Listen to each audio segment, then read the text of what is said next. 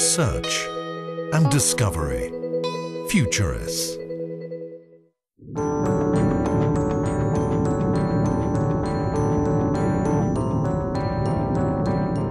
Exoplanets orbit other stars. Up to now, we've discovered more than 300. They're mostly planets similar to Jupiter, that is, big gaseous giants. About 10% of stars have these type of planets. Then there's the super-Earth category, very big rocky planets. About 30% of stars like our Sun could have this type of planet.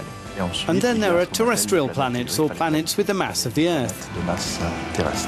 If we were able to see the atmospheres of the exoplanets we discover, we'd be able perhaps to detect traces of life.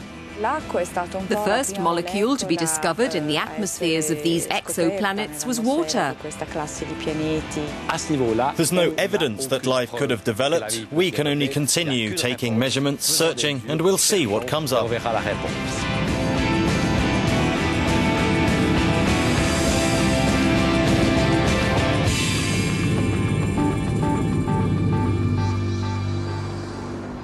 On the rooftops of Paris, there's a man in search of some lofty answers.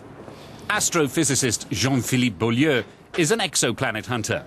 He wants to know how these planets beyond our solar system are formed and if they can support life. But first, he needs to find them.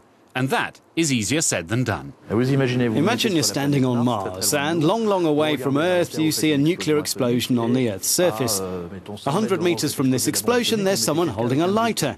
You're trying to detect the light from the flame and not the light from the atomic explosion. That's the sort of exercise we're trying to do with exoplanets, trying to detect something whose light is very weak compared to something which is extremely brilliant. At La Silla Observatory in Chile, astronomers use powerful telescopes and spectrographs to isolate exoplanets using a variety of complex techniques. And then they try to unveil the secrets of the chemistry and the physics. The first information we try to get is on the planet's mass, on its orbital separation, and on the star it's spinning around. And with big telescopes, we can make complementary observations to try to identify signature features in the atmosphere of the planet. Finding a planet isn't easy in the first place. Looking for something in its atmosphere is really difficult. It's a new frontier in exoplanetary research. And from time to time, European experts get together to share information on their latest finds, discoveries of molecules scattered in the atmospheres of these planets. According to the Italian astrophysicist who first discovered traces of water, several have already been isolated. Today's telescopes are very good, but they mainly focus on huge, very hot, gaseous monsters that orbit stars very closely. We know many things about this class of planet. They're composed mainly of hydrogen, like our own Jupiter. We've identified a number of molecules in their atmospheres, including water vapor, methane, carbon dioxide and carbon monoxide. We're talking here about ultra-sophisticated measurements. We need a huge degree of accuracy to extract meaningful information to understand how these atmospheres are composed. We can't see these planets nor their atmospheres, so right now we mainly use indirect measuring methods. We need to use a few tricks and make models. Computer models are bread-and-butter research tools for European astronomers. Finnish astrophysicist Tommi Koskinen has developed a simulator that allows him to predict how the upper atmospheres of giant exoplanets behave, whether in close or more distant orbit around their stars.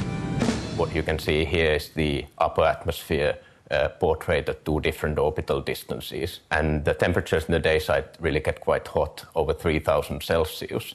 And as you take the model further inwards towards the host star, something quite interesting begins to happen in the upper atmosphere. It heats up to over 20,000 Celsius. And at this point, the atmosphere escapes as a fluid. And this induces a much greater rate of mass loss than you would expect. At Freiburg in southern Germany, other European scientists are also trying to unravel the mysteries of these extrasolar systems. It was here they detected the first polarized light in the atmosphere of a hot, gaseous giant. And the astrophysicist who reported it says the implications for exoplanet research are vast. sticks, they become less projected actually. Yes.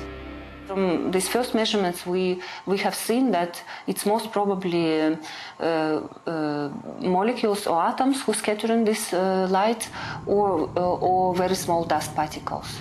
With more advanced measurements, more color involved, then we can say specifically which are particles. Either it's molecular hydrogen or water, and also determine if it's dust, and we can say what kind of dust. The Geneva Observatory in Switzerland was involved in finding the first exoplanet in 1995. Researchers here worked not only to identify molecules in exoplanets' atmospheres, but also to find small rocky planetary bodies, just like the Earth. Alors, nous utilisons plusieurs techniques pour, We use several techniques to identify these planets. The most efficient, historically speaking, is called radial speed. We measure the difference in speed of a star which is disturbed by a planet. When you spin a slingshot with a stone at the end of a string, you can't see the stone, but you can see the hand moving. My hand is the star, so you can see the star moving. The bigger the planet and the closer it is to the star, the larger the effect is going to be.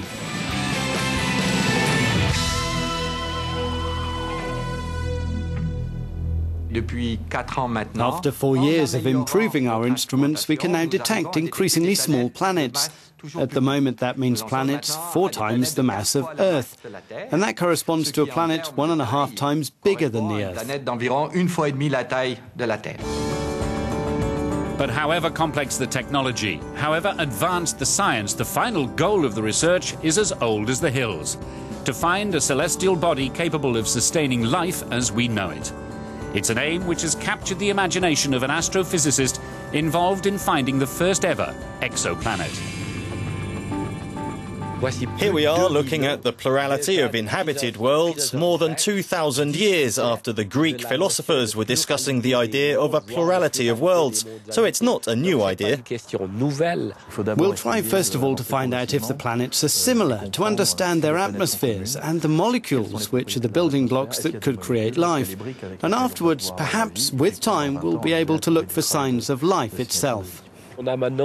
Now we have the techniques to find these planets, to study them and analyse them. So basically we're taking an age-old philosophical question and turning it into a subject for modern science.